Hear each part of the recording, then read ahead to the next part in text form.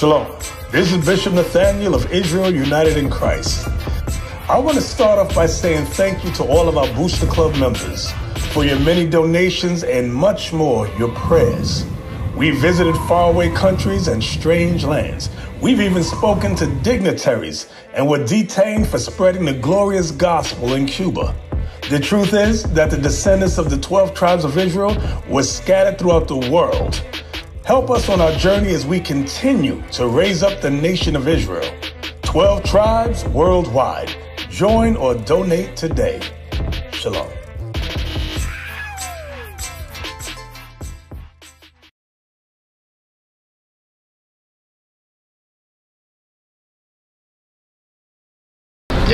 Sorry about that. Go ahead, make your way around. Yeah. You come on through. Come check it out over here. I want you to see. Mira. You know, God's chosen people according to the Bible. All right. So my Spanish is not so good. All right. So, acuerdo de la Biblia.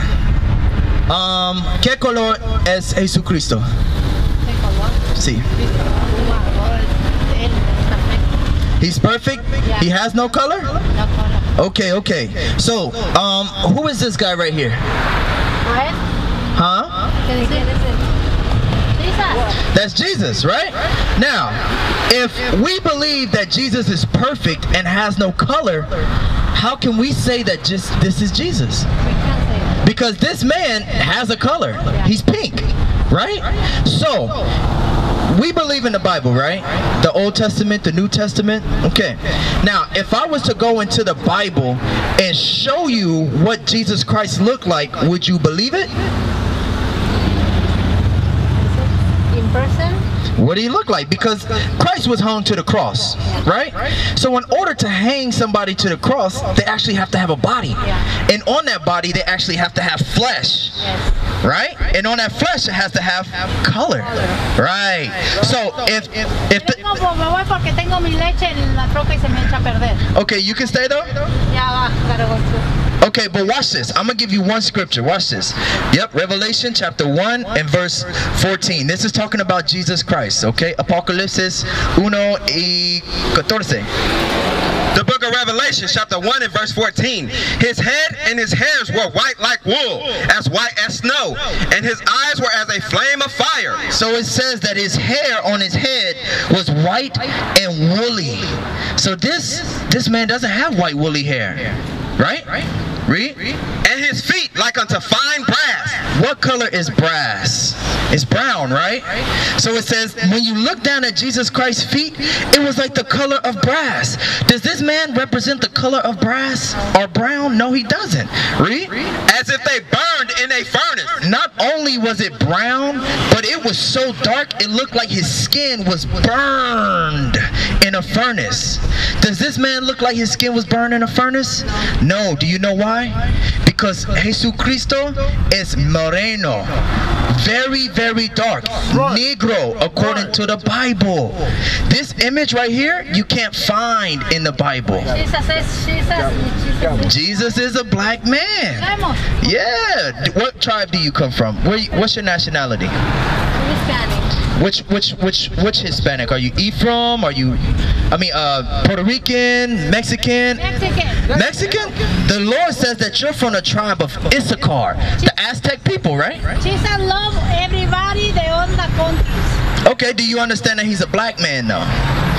According to the Bible, acuerdo de la Biblia, Jesucristo es moreno. Jesucristo es no blanco. Okay? That's for you. Make sure you go to the website, all right? So we just read out of the Bible to our Spanish-speaking sisters that Jesucristo es no blanco. Jesucristo es moreno. Acuerda de la Biblia. Christ is a black man. Has always been a black man. So the question is, if Christ was black and he was born a black man, why have we always believed him to be a different color? Because the Bible Bible been here for over what, thousands of years? Right. Why have we always thought, even though the Bible says he has woolly hair, why do we think that it's long and stringy? It's impossible. It's called brainwashing. Now we got to come back to the word and get washed by something else. Give me Ephesians chapter 5 and verse 26. We've been brainwashed here in America to believe lies. Christianity is a lie. Right. Mormonism is a lie. Jehovah's Witness is a lie. Right. They teach you contrary to the commandments of God. This message is for you so-called blacks, Hispanics, and Native Americans. You are called the Israelites according to the Bible. Read. The book of Ephesians chapter 5 and verse 26, that he may sanctify and cleanse it with the washing of water by the word. Now that we've been brainwashed here in America, the Lord says that now you have to be cleaned and washed by the word of God. Because once you go into the Bible, you see there's a big difference between what America taught us, what Catholicism taught us, and what Christ is telling us. You understand? Because what type of laws did he give us? He gave us the dietary law. Right. What should we eat if we really love God? Let's see. Get Leviticus chapter 11 and verse 7. What are some things we should eat if we really love God? Come on, let's read that. The book of Leviticus chapter 11 and verse 7. And the swine, though he divideth the hoof. God says the swine. The swine is puerco. The swine is pork, bacon. God says the swine, read. And be cloven-footed, yet he cheweth not the cud. He is unclean to you. What? He is unclean to you. Pork right here. Pork right here. If you love God, come listen to the word. Listen in the gospel music. If you love God, listen to the word. This is gospel. He says that the pork is what? He is unclean to you. God says that puerco es no bueno. Es muy malo. Acuérdate de la Biblia. God said that pork is bad. Right. That's right. Something that you should not put into your body if you really love God. Right. That's in the Bible, people. Right. This isn't my words. I'm just here reading what God says. If you love me, keep my commandments. That's what he said. Read. Of their flesh shall you not eat. It says even of the flesh. What's the flesh? When you put pepperonis on a pizza, when you got carnitas, when you put all of that stuff on the tacos and all of that. God says if you love him, you blacks, Hispanics, then you would not do what? Of their flesh shall you not eat. You wouldn't even eat of the flesh of pork, of pigs. How you doing, my brother? How you doing, man? Hey, I got a question for you. You believe in the Bible? You believe in God? Okay. Hey, I got a question. I've got a question. Oh, he believes in God. You can't hear God's words? You do? Okay. Read it again. Of their flesh shall ye not eat. So God says in his word that those who believe in God would not eat pork. Puerco es muy malo, acuérdate de la Biblia. Okay, read. And their carcasses shall ye not touch. Even their dead bodies, once you kill them, God said you shouldn't even touch it to put it into your mouth, to cut it up, to put it into the chopping house. Pork chops. God says no. Read. They are unclean to you. They are unclean to you. It's not good. It's an unclean thing that we put into our body. We put it on our tacos. We put it into our burritos. We eat pork chops. We eat all of these things. God says it is what? They are unclean to you. It is unclean to you blacks, Hispanics, and Native Americans. That's your dietary law. That's why we keep getting sick. We got high blood pressure. We got gout. We got diabetes. We got high cholesterol. All of these things are called preventable diseases because we keep putting what God told us not to put into our bodies. Read. These shall ye eat of all that are in the waters. Now we going into what God says we should put into our bodies from the waters. What's another word for that? Seafood. This this message is for the Israelites, you blacks, Hispanics, and Native Americans. Read. Whatsoever have fins and scales in the waters, in the seas, and in the rivers, them shall you eat. So we go fishing a lot. We like to get seafood.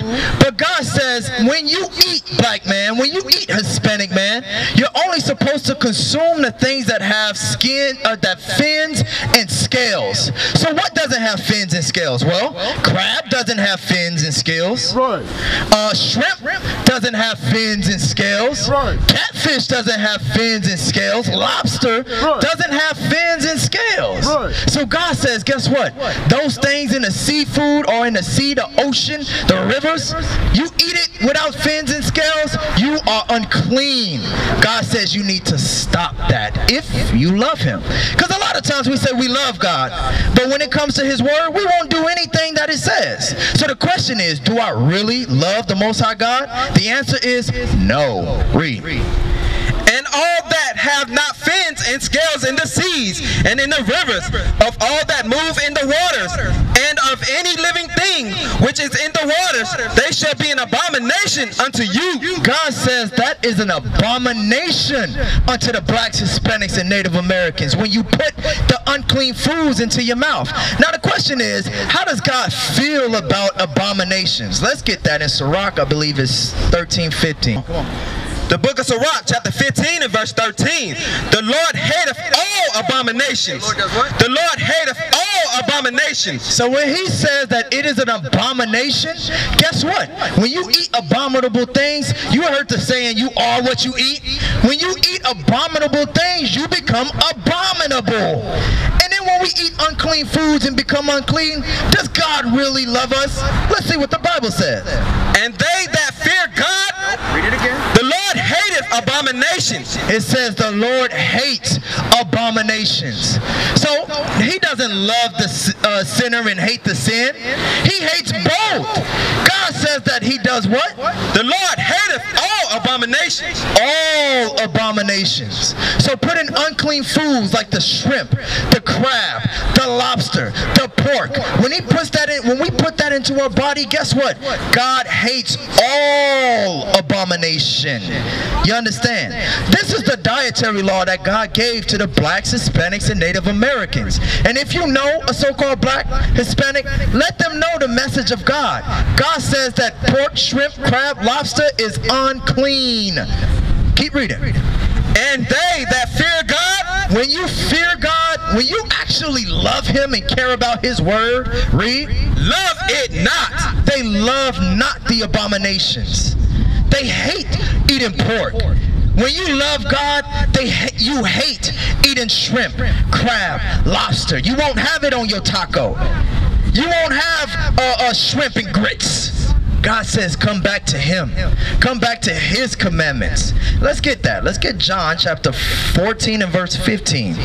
The Bible says the same thing from the beginning all the way to the end. And that's what a lot of preachers and priests and Catholic, whatever they're called, Vaticans, all of that, they never, the cardinals, they never bring out the true laws of the Most High God.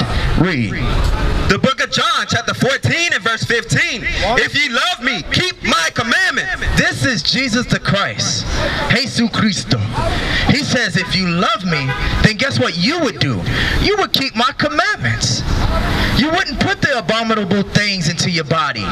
You wouldn't worship this so-called white man, this Caucasian. Jesus Christ is a black man according to the Bible. So when we worship another being, guess what? You worshiping idols. All right, my brother. It's an abomination. Keep reading. Read it again. If ye love me, keep my commandments. I know this may be the first time some of y'all are hearing this, and you may be a little vexed in your spirit, a little upset. Trust me, when I first heard the truth, I was too. But then I compared the Bible to my actual life. What does the Bible say compared to what my pastor said? My pastor was a liar. Right. You understand? Because God's Bible is the truth. That's right. Read it again. If ye love me, keep my commandments. And I will pray the Father, and he shall give you another comforter, that he may abide with you forever. Forever. What does does the Comforter do to us when we listen to his scriptures? When we start to apply the Most High God word? Go to verse 26. What happens to the man, to the woman, to the Israelite man and woman, a black Hispanic man and woman when we keep God's commandments? Read. The book of John, chapter 14 and verse 26. But the Comforter, which is the Holy Ghost, whom the Father will send in my name, he shall teach you all things and bring all things to your remembrance. Once you start keeping the commandments of God, do away with the pork, the shrimp, the crab, the lobster, guess what? He says, you know what? I will make my abode in you, and I will teach you all things and bring all things to your remembrance. What is it that we need to remember? Well, we need to remember our nationality. We're not Puerto Rican. God says we're from the tribe of Ephraim. We're not Mexican. God says we're from the tribe of Issachar. We're not black. God says that we're from the tribe of Judah. That's right. The same tribe as Christ. God says that the true Jews are the black people on the face of the earth. Those that went into slavery by slave ships, who were sold in America, who were sold in Spain, who were put in the fields in Mexico. God says that you are the Israelites, nobody else. You understand? Let's get some more. Let's get Deuteronomy chapter 22 and verse 5. If you love me, keep my commandments, and I will bring all things to your remembrance. What do we need to remember? That we are the Israelites. That's why we speak Spanish. Spanish is not your language. It pertains to Spain. Spanish means pertaining to the Spaniards. Right. Hispanic means property of Spain. You are the Israelites. Read. The book of Deuteronomy, chapter 22 and verse 5. The woman shall not wear that which pertaineth unto a man. God says that you Israelite women, you black, Hispanic, Native American women, are not to wear that which pertains to a man. When you look at a man, when he gets dressed, what does he put on? He puts on pants. God says that the women of God are princesses and should not be wearing pants. Read. Neither shall a man put on a woman's garment. Just the same way women should not be wearing pants, men should not be putting on skirts and dresses. God says that that is cross-dressing. When a woman puts on what? The yoga pants, when she want to walk out the house looking sexy. You understand? God says, nah, you cross-dressing. Read. For all that do. So he says for all that cross-dress, when women wear jeans, pants, and all of that all outside, when a man wears dresses, skirts, pretty little earrings hanging down to the navel, God says that what? For all that do, so are an abomination unto the Lord thy God. He says that you are an abomination unto the Lord your God. Again, how does God feel about abominations? Let's go back. Let's go back. My brother, how you doing, my man? I got a quick question. You see yourself right here? I don't know English. You know English. You just said you don't know English in English. You know English. How you gonna say you don't know English in English? That was perfect English. Read. The book of Sirach, chapter 15 and verse 13. Hermano. Hermano. Hermano. He speak. Read. The Lord hateth all abominations. So it says that when we cross-dress, when a man puts on things that pertain to the woman, or when a woman puts on things that pertain to the man, he says that he hates that. He hates when we're in that state, because we're doing something that he told us not to do. When your children do things that you tell them not to do, what do? You punish them. That's why we keep getting shot down in the streets. It's not just black people who get shot down in the streets. It's Hispanics that get shot down in the street all day. They throw us in prison. We can't even drive without being afraid that they're going to pull us over. Why? Because God is punishing us as a people for not keeping his commandments. Let's get that. Isaiah chapter 42 and verse 22. You ever ask yourself, black man, Hispanic man, why does the prison houses, why are they filled with people like us?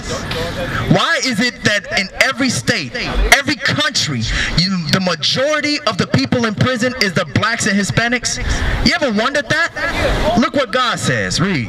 The book of Isaiah chapter 42 and verse 22. But this is a people robbed and spoiled. Look at your heritage. Look at your history. You used to run the whole earth, but God says that you are people that have been robbed. You've been robbed of your culture. You've been robbed of your land. You've been robbed of your language, your dress, your music. He says the Israelites are a people that have been robbed and spoiled. How do we become spoiled? Now we have to rely on the other nations for food, for clothing, for water. Everything that's supposed to be free, we go to them just to get it. Now we rely on them every day. We got to pay water for bills now. You understand? When water is free. Read. They are all of them snared in holes, and they are hid in prison houses. God says that our people are snared in holes. Is that what it says? Snared in holes? Read it again. They are all of them snared in holes. That means trapped in holes. You ever heard the old term, throw them in a hole? Throw them in a hole. Solitary confinement. When we was in the slave fields, they put us in the back house somewhere, in a hole. Slavery. That's still where we are today.